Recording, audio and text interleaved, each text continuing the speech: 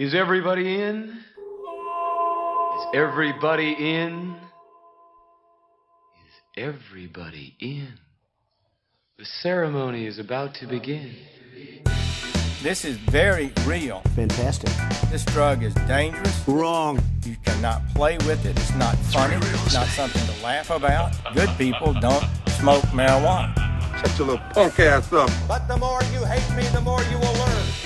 Well, hello, my friends, and welcome to episode 35 of the Autoflower Podcast. I hope you guys are doing well.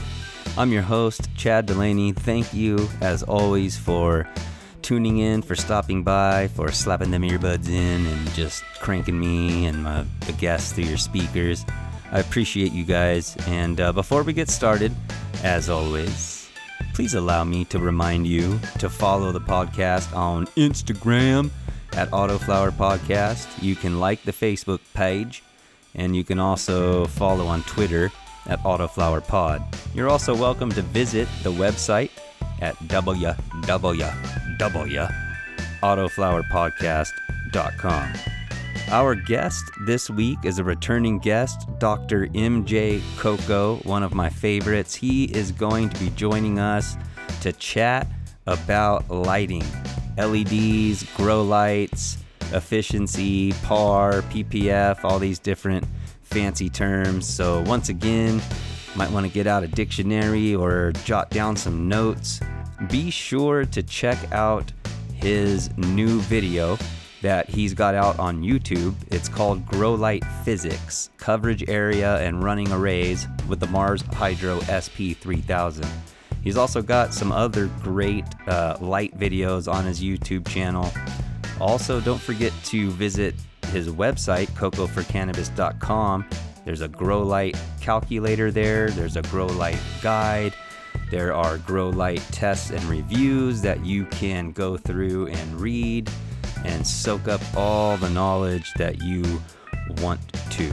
I want to give a big shout out to Christopher, our newest Patreon member. I appreciate you, man. Thank you for signing up for the Flowering Club. I hope you enjoy your free seeds. Well, let's get into this conversation about lighting. I hope you guys enjoy this. I hope you learn something. I hope you walk away with a better understanding and maybe even a new grow light in mind. So help me in welcoming back to the Autoflower Podcast, Dr. MJ Coco. Questions about lighting, but I'm pretty uneducated on it. And perfect. And then another thing that I think it would be beneficial is because it just makes me cringe seeing on a lot of the Facebook groups, a lot of the people just buying these really cheap, not to stereotype, but really cheap, like Chinese lights, like still just Blurple City, like Blurple is like still hot and selling heavy. It's pretty amazing. Because they've come so far. A lot of deceptive marketing practices. So I would love to sort of talk about that and could give some numbers to sort of show what you're really getting out of that, what you're paying for and what you're getting. Blurples are not a good deal. Yeah, and it's amazing because I'll see quite often, as a matter of fact, people posting a link to a Blurple on Amazon on a Facebook group saying, "Hey, what's everyone think about this light?" And then some people are like, "Yeah, I have that one. It's great." And I look at it and it's like $150, and I'm like, okay, for $150, like you can get a way better light that is going to give you much, much better buds. When you come in and say that, when you come in and say that, there's different ways to think about it. There's different sort of things to pay attention to when you're thinking about how expensive a light really is. You need to think about sort of how much it costs per how much light it puts out. And when we do the math on that, those Blurples end up being a little bit more expensive than the sort of entry-level high-efficiency LEDs. So with the Blurple light, I get into this. Most Blurple lights get about 1 micromole per watt. So when we're thinking about light and when you're thinking about how much light you need in your tent or whatever in your grow space, you're really thinking about how many photons you want bombarding your plants. And we measure photons in micromoles. So we're thinking about how many micromoles of light do you need to cover a grow space. We recommend that you get an average of 700 micromoles per square meter, which is 65 micromoles per square foot. Now, most of the blurple lights, these and other even full spectrum of the box LED style lights with the integrated fans in a box, those fixtures generally get between 0.9 and 1.2 micromoles per watt. So it's pretty easy to just say they get about 1 micromole per watt. So if you're running 300 watts, you're going to get 300 micromoles. If the fixture draws 150 watts from the wall, then it's 150 micromoles. And if you're paying $150 for that, then that would be $1 per micromole, right? Okay. When you think about it in terms of the dollars per micromole, most blurple lights are more expensive than the entry-level high-efficiency LEDs like the TS series from Mars, for example. The TS series from Mars comes in at less than 50 cents per micromole, but and the blurples usually come in at like 55 to 60 cents per micromole when you think about how much light versus how much they cost. Now, it often appears that you're saving money with the blurple, but that's just because they lie about how much light it produces, and they try to trick you into thinking it has a larger coverage area than it actually does, or that it produces more light than it actually does, or that it replaces some absurd HPS that's just insane. Those HPS sort of replacement values are just, pure BS. That's made up.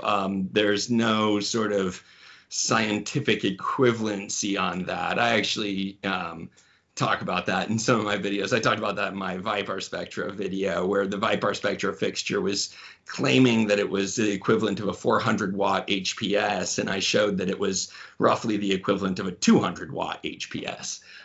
So those sort of HPS comparison numbers that the manufacturers like to put out they're just ways to sort of trick and deceive growers into thinking they're getting more light. And so what happens if you get a blurple, you're spending a little bit more per micromole, and then you're getting sort of less light for the amount of electricity that you're running all throughout the grow. So there's really, it's not even sort of up for a debate.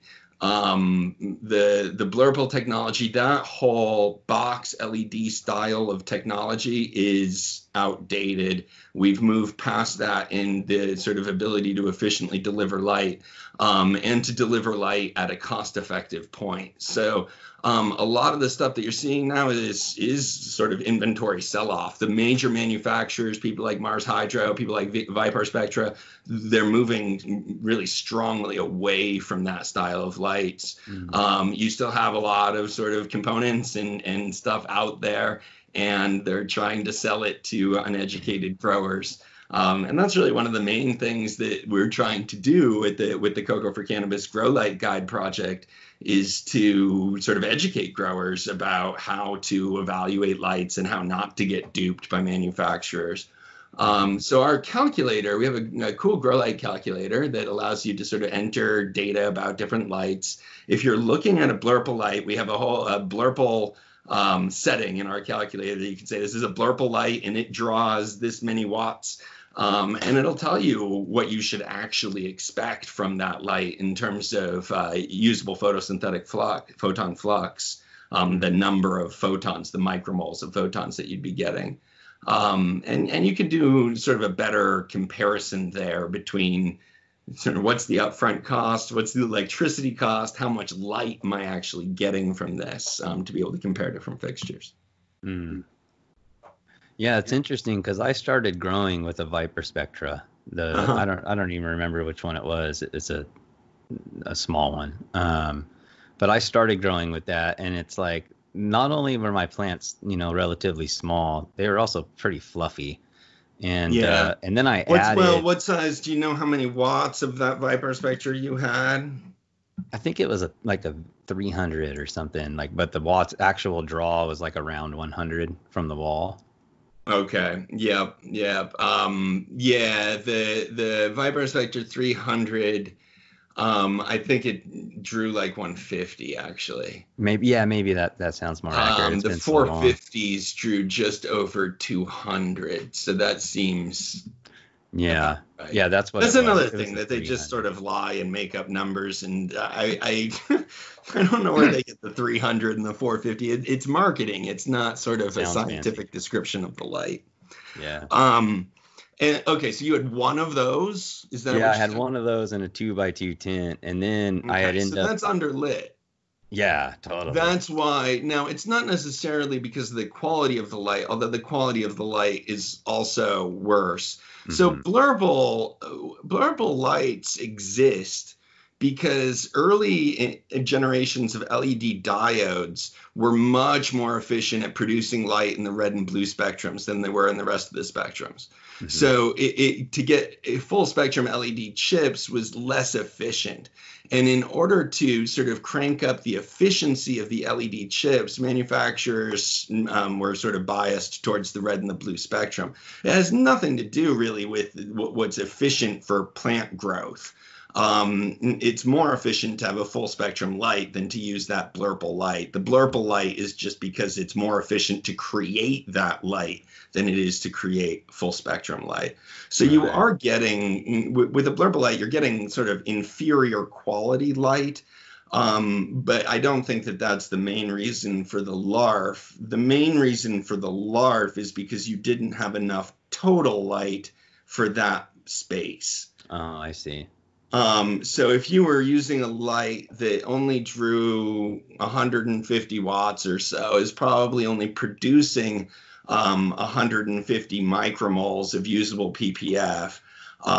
And we talked just moments ago, right? It's 60. Our recommendations are 65 micromoles per square foot. Right. So if you have 4 square feet, you need 260 micromoles of light to fully light 4 square feet, and you were operating with about 150.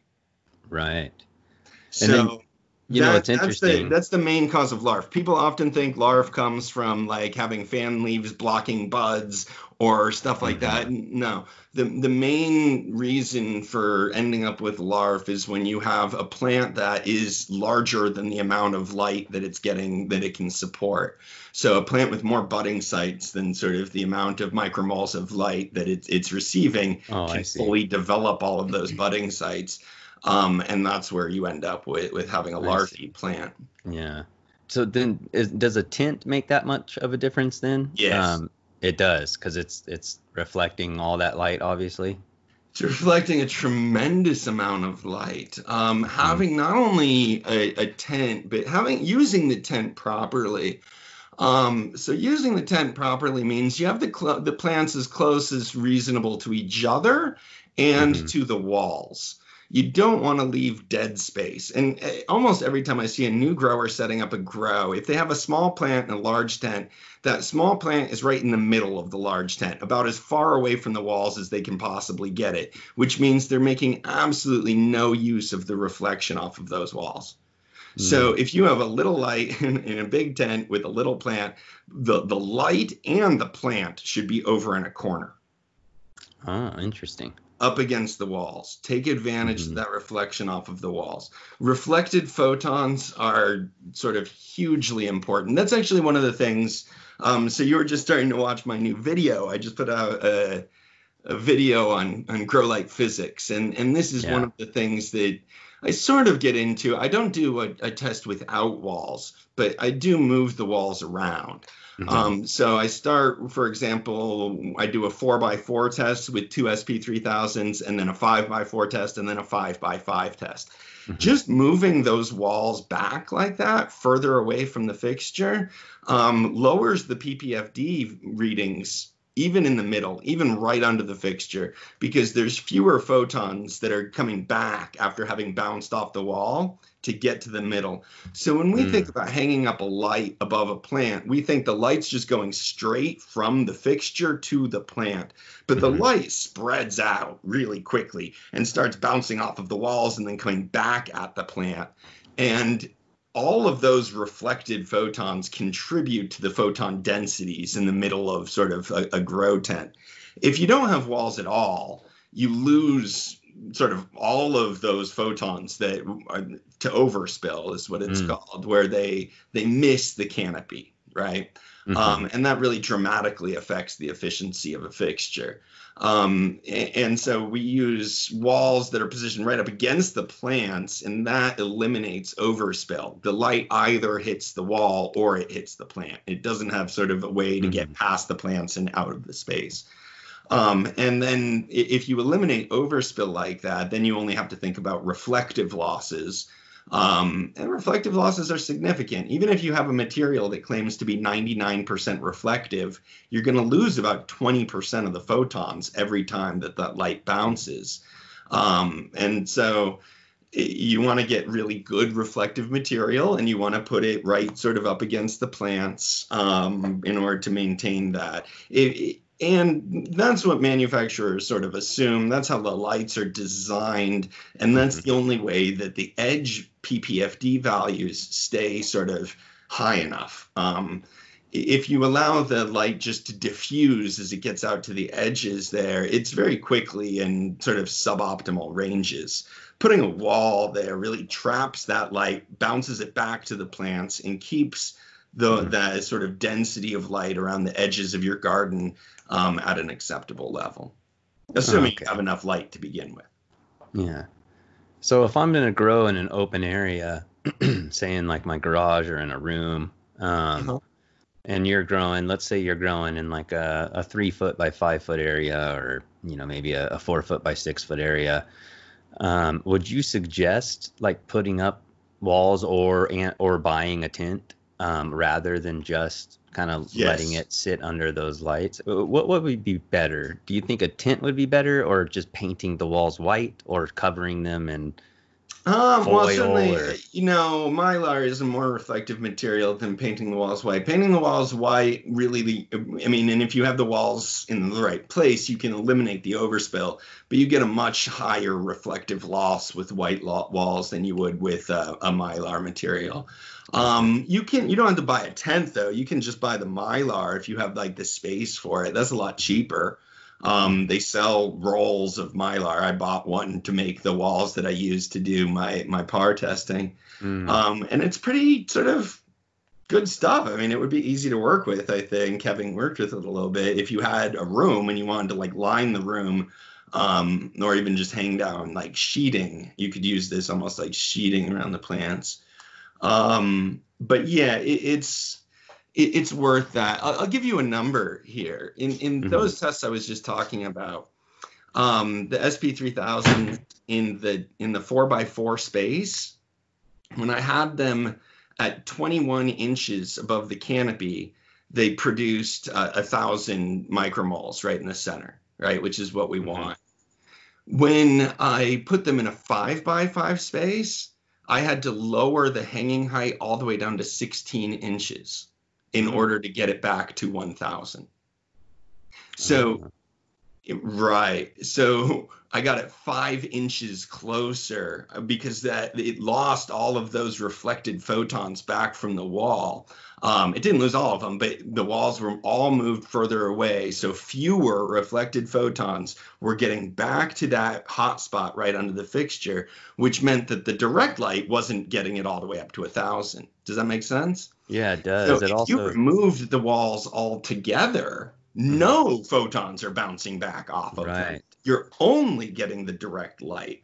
And yeah, it's going to lower PPFD values all across the canopy. You would have to, in order to stay fully lit, you would have to hang the fixtures much closer to the plants, which means that their coverage area would be smaller, which means you would need more fixtures.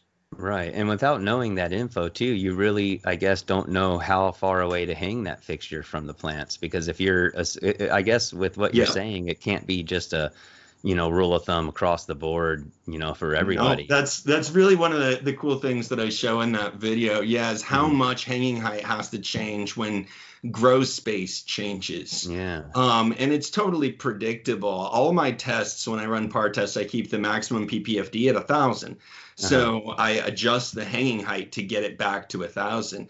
And when you move the walls further away, it's predictable that you have to lower the fixture to get Mm. that 1,000 back again. If you move the walls in, you'd have to raise the fixture again to keep it at Interesting. 1,000. So the idea that there's sort of one set hanging height for fixtures that you need to stay at is really a myth. There's sort of an average hanging height that manufacturers give you based on sort of how they think you're going to use this light. Mhm. But yeah, to be perfectly honest with you, manufacturers aren't terribly concerned, it seems, with some of these variables. But the size space that you put the fixture in absolutely makes a difference. And running in arrays like that makes it a difference too. So using two fixtures together makes each of them sort of Mm. more efficient. Yeah, that's interesting. So, sometimes I'll see a picture of a 4x8 tent, a huge tent, and Hmm. maybe they've just, they're working their way up or whatever, and they might not really catch that part of it where they've got one single small grow light because they're, saving up to get their other lights or what have you. It would actually be Right. beneficial if they could almost make like a faux wall of some sort, Yeah. or hang Or something at to bring least, those at the walls. very least, if that's your situation, you have a small light now, you got a big tent, you're planning on expanding, you're going to wait for your next paycheck. If that's your situation, get that light and get those Corner. plants at least into a corner. Don't Right. put them right in the middle of your four Yes. by Okay. eight tent as like far away from the helpful walls. Think about the walls as being sort of like supplemental lighting for the plant, right? Yeah. And yeah, and you could put up other kinds of walls. In that stage of the grow, it's probably less important. Hmm. Sort of maximizing PPFD readings across the canopy is less important during the vegetative growth period, which is actually, exposes another little interesting things. Growers often are convinced that plants need more light when they enter flowering. Which is not true. The sort of photosynthetic ability of plants to absorb and process light does not change, not even a little bit, between vegetative growth and flowering. Plants can use exactly the same amount of light. And a good rule for that is up to about 1,000 micromoles of ppfd of sort of the density. That's true in veg, that's true in flowering. Nothing changes there. What about for like a seedling or something? A seedling, yeah, you want to start them young, but seedlings really, by the time they're done with the seedling stage, that's like 4 nodes, they Yeah. can be up at full ppfd at that point. Oh, okay. Um, Full ppfd is easier to achieve in a tent that's not full because light is now also bouncing off the floor. Mm. So generally, if you have, and this is one reason that manufacturers recommend higher hanging heights during vegetative growth. One reason is the ppfd is going to be higher in an empty tent than it is in a full tent because plants absorb photons. I mean, that's sort of what they're doing. That's why we're giving them the photons. Once they absorb those photons, the photons are done. They're gone. If you have a tent that doesn't have plants, then nothing is absorbing those photons. They're just ricocheting off around the inside of the tent. I mean, each ricochet costs them, but still, they come back to the plant, and that raises ppfd values all across the canopy. So one of the reasons you want to have the light higher during vegetative growth is you want it higher until the tent is full, because if the sort of reflective floor is exposed to light, then that will help raise the ppfd values higher than what we sort of measure in a test. The other reason, though, for that recommendation is really just because, optimal lighting is less important during the vegetative growth stage. it's more important to be sort of right on the optimal lighting level while the plants are producing flowers. You don't have to be kind of right on that optimal level while they're in vegetative growth. So it's okay to have the fixture sort of cover a larger area or be higher hung, but you don't have to. The plants can use that full dose of light if you want to give it to them during vegetative growth. Okay.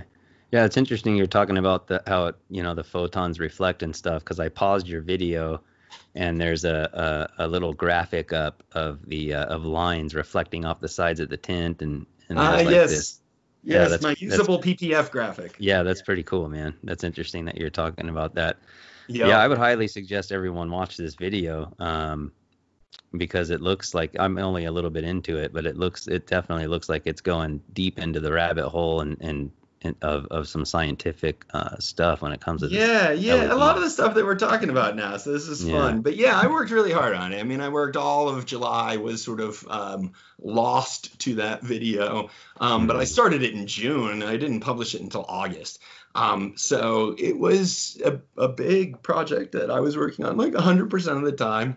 And I think that it's fun. I get into some really interesting things talking about all of this and looking at how grow area size really affects the distribution and the density of photons. If you're confused about any of these things, I tried to get into, and I think this is where you are in the video maybe with that graphic, I try to get into the background. I do a little metrics primer review, talk about PPF and PPFD and sort of how they relate to each other and how to think about them.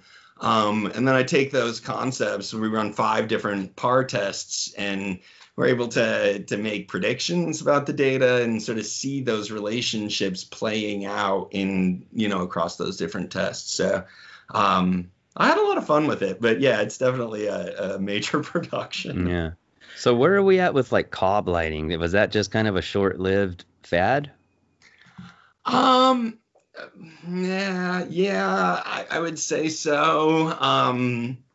There are certain advantages in cob. Primarily those advantages, though, are in sort of build cost rather than in overall photon efficiencies. I think Migro probably brought cobs to their natural point of conclusion. He got his cob style fixtures up to be like 2.1 micromoles per watt in efficiency in usable PPF, which is really good. But he decided that in order to take the next step, he'd have to go to an SMD and a bar style fixture. And that's what he's just released now with the new Migro array. So pretty much top of the LED market now is completely dominated by LED bar style fixtures, which serve to help really distribute the light really well, better than a cob. The cob's main sort of down point is it becomes basically like a single point fixture. Right. And distribution is just worse from that. So the distribution can be helped so much if you physically spread the light out in the fixture itself. And that's what the LED bars do. That's what the quantum board style does.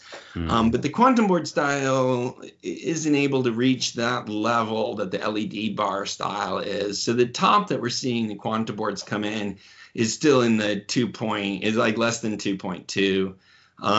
The sort of top end LED bars now are coming in at 2.3. Oh, okay. Yeah, that's micromoles per watt. And now remember, the blurple lights we started talking about at the beginning of this are one micromole per watt. These LED bars now, I just tested the Photon Tech X 600 watt Pro, a beautiful fixture, just a really nice fixture. I'm working on my test report for that right now. But it gets 2.29, and a blurple gets 1. So you're getting like 2.3 times as much output from the same amount of electricity. So you would have to run this 600 watt fixture that I got out there. You would have to run 1,500 watts through a blurple in order to get as much light. Right, which goes back to what you were saying, how it's actually like more expensive and stuff, like both upfront and the cost of running it too. Really, it's not as efficient. So It's not what does nearly as 1500 watts? That'd be like 10 of those Vipar Spectra Right, fixtures yeah. that we were talking about, right? Even if each one of those costs you $100, which seems reasonable, Yeah. that's $1,000. That's what the Photon Tech fixture costs.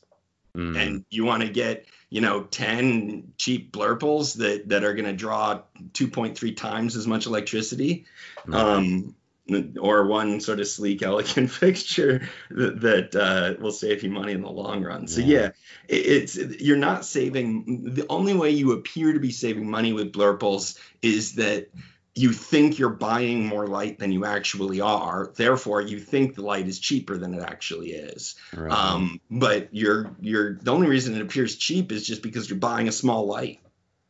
Yeah. Yeah, I'm interested to because I started out with that blurple, and then I grew in that in my 2x2, and then I added I built my own cob with a Citizen.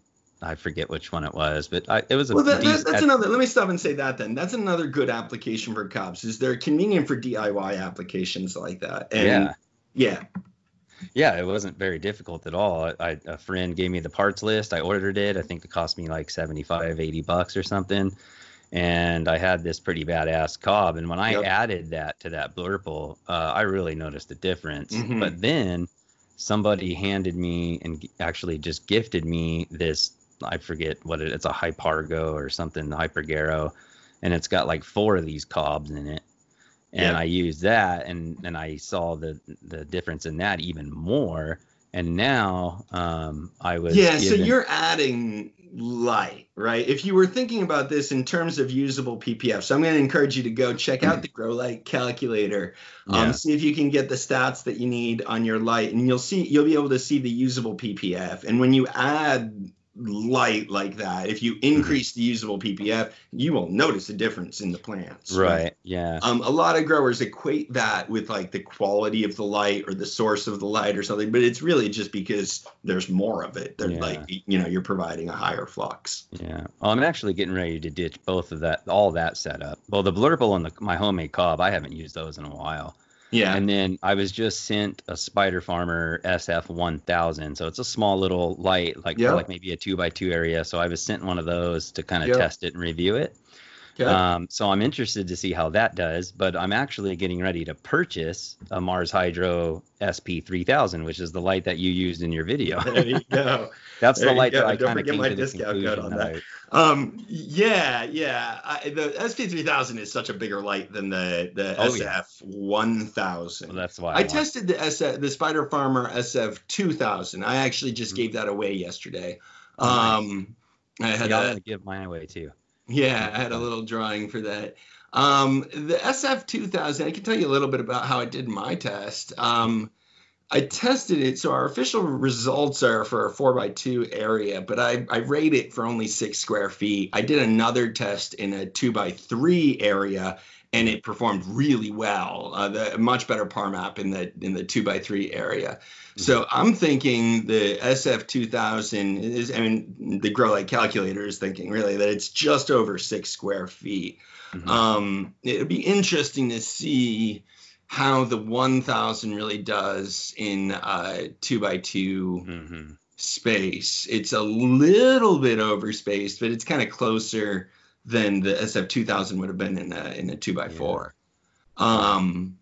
But it's a really nice fixture. I really liked it. I thought, and it's got the sort of top end components in it now. I got that at just, in the 2x4 area, which is our official results because of the sort of protocol on grow space, it got 2.05 micromoles per watt. But when you put a fixture into a smaller space, you get better distribution, but it lowers the usable ppf, which lowers the efficiency. So I put it in the 2x3 space, which I think it's better for, but it only got 1.99 micromoles per watt in that space. Interesting. Man, that's so weird how your space can just affect that so much. Yeah, indeed. So it's all about reflection. it's having those walls close. If you think about the light hanging above a 8 square foot space, if you're a photon about to leave that light, you got a huge target, and you're probably going to hit that target. But if you make that space now only 6 square feet, then you have a smaller target. It becomes more likely that you as a photon are going to hit the wall before you hit the target. Oh, I see. Does that make sense? Yeah, Like, it does. Yeah. if you kind of picture yourself on the edge of the diode, right? Like ready to run out at the speed of light. Yeah. If you move those walls in, you as a photon, you can see more wall, and you sort of see less canopy area in that case. Yeah.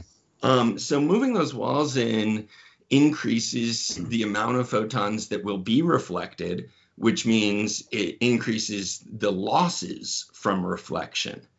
But it concentrates the photons into a smaller space. So even though you're losing them in reflection, you're not losing all of them. You're concentrating them in the meantime. So the PAR map becomes much better and much more even as a PAR map. But the usable PPF is lower in that lower space, just because the target is lower or smaller. That's interesting stuff. I imagine like Dr. Photon, because no one knows what he looks like or whatever. Like, I imagine him like running off the light with a cape as a photon, getting ready to go hit the walls. You gave me like this. Yes, visual. that's him. I actually tried to talk to him. I remember giving him that analogy and thinking about that too, and telling him like, yeah, you're the photon. You are a photon. Exactly. You're the photon. You're like, but yeah, we've had some really interesting conversations about light as I was putting together the whole Grow Light physics video. Yeah, I'm sure. So do you have any suggestions like for the average home grower? Let's say he's got like I guess most people are kind of running like maybe a 3x5, 3x4 is kind of an average size. Some for people tents? go bigger. Well, yeah, I think most people grow in tents, or at least we sort of hedge towards tents. A lot of people grow outside of tents, but in similar sort of shapes. So our common areas and our testing protocol spaces, we do a 2x2, a 3x3, a 4x2, a 4x4, a 5x5. I'm going to add a 2.5x5 for like the half of a 5-foot tent. And I'm going to talk to Shane and Photon about adding a 2x3. There's just a big gap in our protocol between the 2x2 test and the 2x4 test. You need something to sort of fill that gap, precisely because of this relationship that we're dealing with here. Like the Spider Farmer SF2000 is a 6 square foot fixture. That's what it can cover. Now, if I test it in 8 square feet, that's going to inflate its photon efficiency. Whenever you test a fixture in a larger area, it increases the photon efficiency. And that makes it look better than it actually is in comparison to other fixtures that actually can cover 8 square feet. That 8 square feet is the appropriate coverage for them. Does that make sense? Yeah, it's kind of hard to wrap my mind around, but I think I'm following. Yeah, so we list that now in a 2x4 test, which gives it a photon efficiency of 2.05. But I think that's inflated. I think the fixture actually should cover 6 square feet. When we put it in a 6 square foot area, the photon efficiency is only 1.99. So we are making, by not sort of having that test area available, by not having a big gap between the 4 square foot and the 8 square foot test area, we end up either potentially hurting fixtures that really should be, say a fixture would cover 5 square feet and we end up putting it in that 4 square foot space, that would lower its photon efficiency and sort of cheat it, because it really could cover more area at a higher efficiency. And the other way with like the Spider Farmer fixture, we're testing it in too large of a space, which is artificially inflating the photon efficiency. So there's just a relationship between test area size and photon efficiency. If you put it in a larger space, you'll capture more of the photons, which means the efficiency is going to go up. But that's true even though there are going to be a lot of regions that are like at suboptimal levels, right? So you really need, and I've been working on this. This is going to be like Grow Light Calculator phase 2 will be when we get the distribution formula nailed. Because we need to think about sort of the distribution of light and how that also sort of affects how that would affect these things. I think that could solve this problem from a different angle, basically. So do you feel like the Mars Hydro, that they're doing a pretty good job, like a consumer, like a normal home grower like myself would be, pretty safe buying a newer Mars Hydro? Or what about the spider farmers? The TS series remains sort of my main recommendations.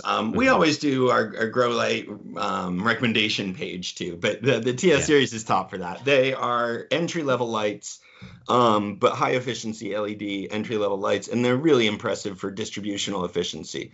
So the TS series, even though it doesn't get as high as some of these other fixtures we've been talking about in terms of photon efficiency, they have some of the best distributional efficiency that I've seen. In terms of keeping the center and the edge at about the same ppfd when they're placed in the right grow space. So they get about 1.8 micromoles per watt, but have really an excellent distribution of light. So, and they have convenient sizes for sort of all of those different grow spaces. So for most growers, if you're looking at a blurple light, I would sort of throw all my weight into trying to get you to consider at least a TS series light. Just you're going to have so much more sort of success with that. I've recommended probably well over 1,000 growers have bought Mars TS series lights on my recommendation, and I've heard like nobody that's been upset about the results of it. People are amazed with what they're able to produce with them all of the time. As an upgrade to that, I think that the light we've been talking about and that I sort of is the star of my new video, the SP3000, is really an amazing fixture. I actually think it's tough for other lights to compete with. Wow. So I picked a good one, huh? The SP3000? Yeah, that's the one I'm going to get. Yeah. Yeah. No, I mean, it's. I decided on that one a while ago. I just haven't pulled the trigger yet. It is a truly amazing light. Check out my videos. I have one video that's just the power test and review video on the SP3000, and I have this Grow Light physics video, which I spend an hour with the SP3000 getting into what it can do. I mean, and it does some things that are truly remarkable that I've never even seen in other power maps. So it's not just like it's great for a Mars light. It's like impressive for any light. In 20 square feet, which is a sort of notoriously difficult amount of space to cover. Anything above 16 is really pretty tough for fixtures. But in 20 square feet, 2 of the SP3000s were able to get, they would be, if I put them in the other orientation, they'd be able to get every square, where we had 1 square below 500 in my test. But they can get every square in 20 square feet, which means all 20 square feet above 500 micromoles. And while they're doing it, they're pulling 2.28 micromoles per watt. That's insane. Wow, really? It's insane. Dang. Normally, I've never seen a fixture before that can get above 2.2 while keeping the whole coverage area above 500. Normally, in order to sort of juice your efficiency numbers up that high, you have to be testing it in too large of a grow space. And like we've just been talking about, if you put the fixture into a really large grow space, then you'll get a really high photon efficiency. Right. But no, I've never seen a fixture break 2.2 and keep all their squares. I mean, even the corners above 500. It's remarkable. I mean, I don't really even know what to say about that. If you knew Grow Light metrics as well as I do, you'd be like jaw dropped, right? It's like, wow, how are they doing that? How's anybody going to compete with that? But there are other good fixtures out there for sure, like the Photon Tech fixture I was talking about. It's a little bit more, but if I was setting up a tent and had to buy lights, I think I might be willing to invest that little bit more. Like 2 of the SP3000s would be about $800. The Photon Tech fixture is list for $1,000. I got a 5% code, so that would make it $950. So it's like $150 more. Yeah. But it's not that it produces a hell of a lot more light than the SP3000s. I mean, it produces a little bit more light than the SP3000s, but it's more because it's just sort of a cool components and an excellent fixture and excellent build quality and all of that. But yeah, the SP3000s are tough to beat. Oh, good to know, man. I think I'll just go ahead and pull the trigger. That's like icing on the cake confirmation for me, hearing all that. Yeah, well, if you watch the rest of that video, I think you'd be pulling the trigger before you got to the end of it. Oh, yeah, I'm sure I will. I really sort of show what it can do. And the fact that it's being out, it's exciting that growers have an opportunity to buy these lights now because, for about a decade, lights have existed, LED lights have existed that were more efficient than the HID lights. But they were really cost prohibitive. I mean, and they've started to come down, and like with the TS series lights, when that launched last year, that was really an exciting opportunity to get like entry level growers into high efficiency lights, and it still is. Those lights continue to impress me. But the SPE has, a Meanwell driver, it has Samsung LM301B chips, it's got Osram 660 nanometer chips. It's a freaking top of the line fixture, and you get it for $400. Yeah, that's what I was looking at. What about, do you think the Spider Farmers are decent lights as well, from what you can tell? Yeah, no, they're definitely decent lights. They're more efficient than the TS series. They're not, I mean, they would be, the shapes I'm just not as a big of a fan of. The thing that I like about the TS series is like a TS 1000 is perfect for a 2x210. A TSL 2000 is perfect for a 4x210. The TSW 2000 is perfect for a 3x310. I mean, they just have the shapes that are set up well for the tents that exist. The Spider Farmer fixtures seem to be a little bit off. Like the 1000 seems like it's a little bit short of 2x2 coverage. The 2000, I measured it at 6 square feet, which is awkward. I will say this, if you have a 2x3 room that you're growing in a closet or something, I think it's the best 2x3 coverage fixture. But I just don't think that that's a really common shape. Yeah, I hear you. Yeah, but I mean, so there are options out there, and we don't have to, we can kind of move past this whole blurple thing, and there are options out there. Smack yourself if you're thinking about buying a blurple to the audience out there. You're not saving money, you're just buying a smaller light. A smaller, less efficient light. That's what you're getting when you buy a blurple. And you think you're spending $70 and the other one's $150. It's because the other one is twice as much light. I mean, and so you're buying half the light. That's why it seems to cost half the money. When you really do the math in the cost per micromole of light, you would see that. Yeah, so we just have to have discernment and do a little research.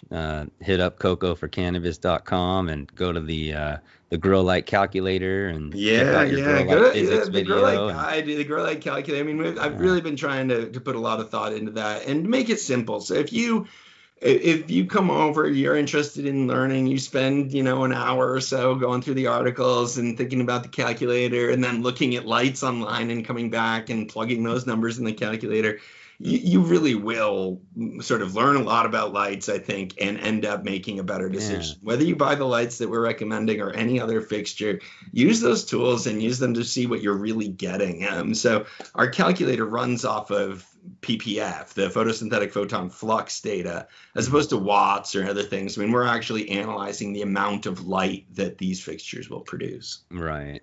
Yeah, I like that.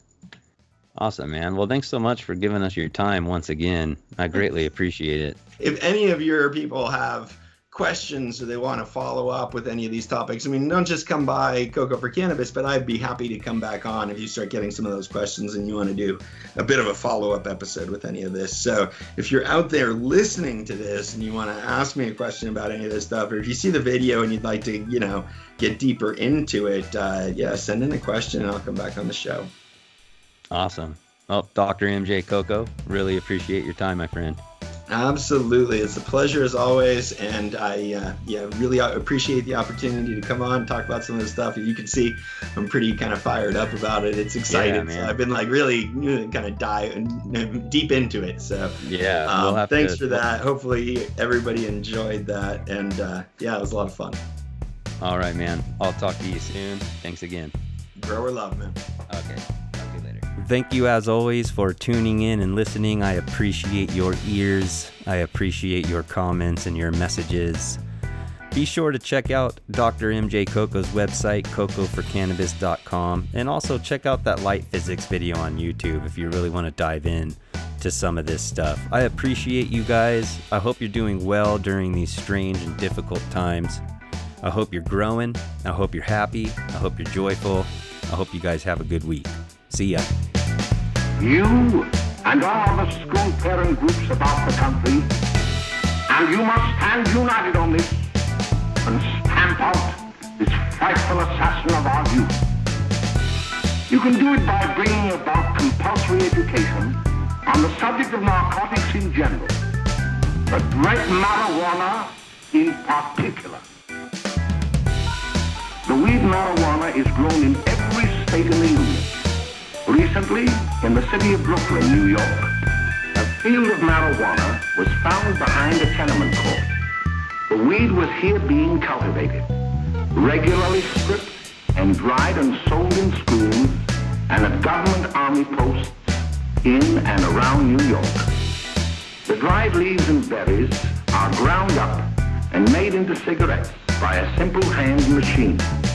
The deadly narcotic is thus quickly and easily prepared for its market.